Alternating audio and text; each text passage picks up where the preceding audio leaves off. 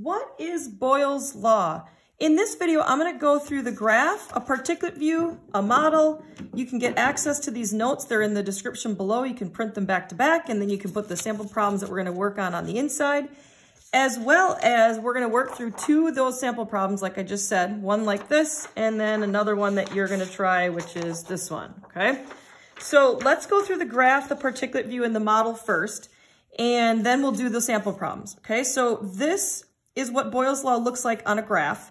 And what a scientist does is they keep a sample of gas. I'm just going to pretend that this is my sample of gas. They keep that sample of gas at a specific temperature, and they do not change the moles. So for example, when I move this, that's going to be my kinetic energy, which is 1/2 mv squared, okay? And I'm going to keep that temperature the same, and I'm not going to change the number of particles when I change the volume. So what happens is at a low volume, which I have maybe right now, my pressure is high, meaning the collisions with the walls of the container. And if I decrease the pressure, the volume would have to go up, or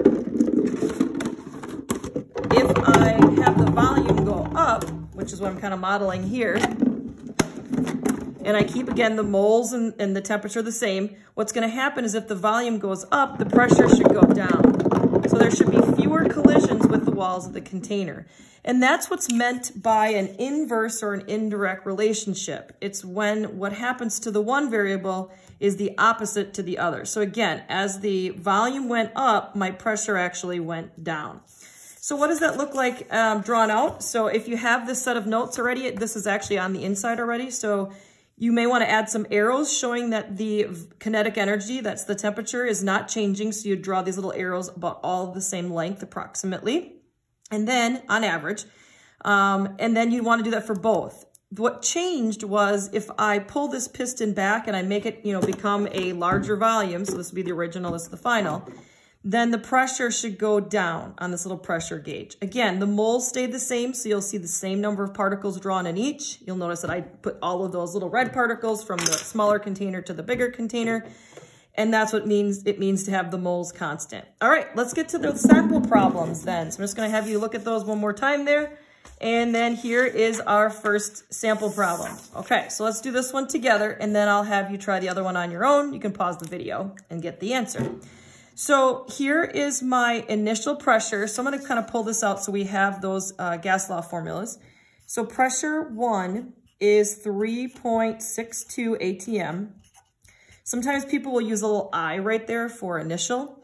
And then my initial volume, or my first volume, they might put like a little I or a 1, okay? Not just a really tall one, but that's okay. My initial volume was 9.37 liters. Now, kind of like my example, but in the opposite, what if I took these gas particles and I decreased the volume to, in this case, 5.40 liters? I want to know this new or this final, sometimes they'll use Fs, this new final pressure. And I do need to have the same units for the pressure needs to be the same units, in this case ATM, and the volume has to be the same units. Then you can use this P1 V1 equals P2 V2 equation called Boyle's Law, that relationship that you have. Now, I want to isolate for just P2, so before I do anything, I'm going to add those variables in.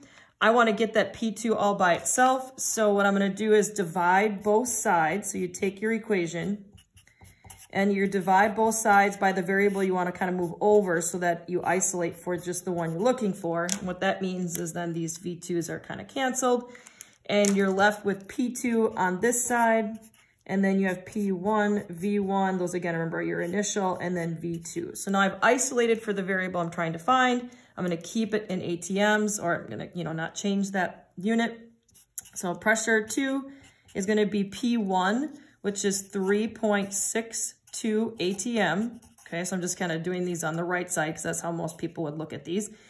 And then I'm going to multiply that by V1, which is 9.37 liters, okay? And then I'm going to divide that all by the new volume, which is 5.40 liters, okay? So if you kind of look here, remember, we predicted, again, using kind of that graph, think about that graph, we made the volume go, down, so the pressure should go up. So our final answer, I'm just going to show you on the calculator with you here. So you'll take your 3.62, you'll multiply it by your 9.37, and then you'll divide that by your 5.40, okay? And you get 6.28. Let me check one more time. So 3.62, I think I might have typed something wrong, 9.37 divided by 5.4, and I get 6.28, 137, but you can't keep all that. So for my significant figures, I'm going to just keep 3 because all of these had 3 significant figures. So my P2 is going to be just 6.28 ATM. And I'm just going to check that one more time. 3.62, 9.37, just because I feel like I pressed something wrong. So I did this problem before the video. But nope, I'm getting that numerous times. Okay, so that was our first one. And then it's always good to kind of box out your answer. And it makes sense that the pressure has gone up because the volume went down. All right, so now it's your turn. Here's your practice problem for you to try. So I'll give you a chance to kind of write that down and give it a shot, and then I'm gonna reveal the answer. So here is the answer. So I had to convert the units before I could solve. So I had 650 millimeters of mercury, mmHg, and then we changed it to a 1.2 ATM, and that is increased because you have to do this conversion. And I have a video on how to do gas law conversions if you need it, or gas pressure conversions. So you can do your gas law conversions. So we're going to divide by 760 to get this pressure, and that's why it did go up to 1.2. I carried an extra sig fig. I had to take my equation, and again, I had to isolate this time for V2, okay? And keep in mind the pressure went up, so the volume should go, in this case, down. So take your 0.855, you'll multiply it by your 220, and then divide by 1.2. Now I carried an extra sig fig, so then in the end I have to just round to 160. Or if you like scientific notation, it would just be 1.6 times 10 to the 2 milliliters. There could even be a chance that maybe they want you to convert this to liters, and then you'd have to do a volume conversion. So I'm just going to add that in just in case. So what if they, your book or somebody asked you to convert this to liters?